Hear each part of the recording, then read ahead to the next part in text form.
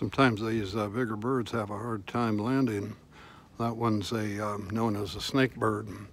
It swims underwater and catches its fish.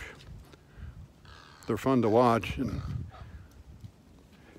so now we've got a brown pelican and our snake bird.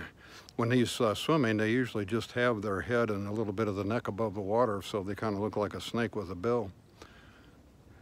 Completely harmless as far as humankind is concerned. They're quite common in the south. I doubt that you'll see much north in the northern reaches.